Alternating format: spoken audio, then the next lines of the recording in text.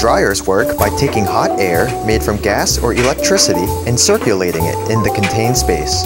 The excess water escapes through the exhaust vent in the form of steam.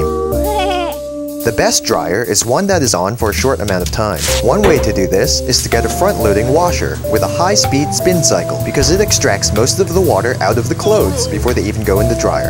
Another way to run the dryer for a short time is to purchase a dryer with ambient moisture sensors so that it shuts off when the clothing is dry.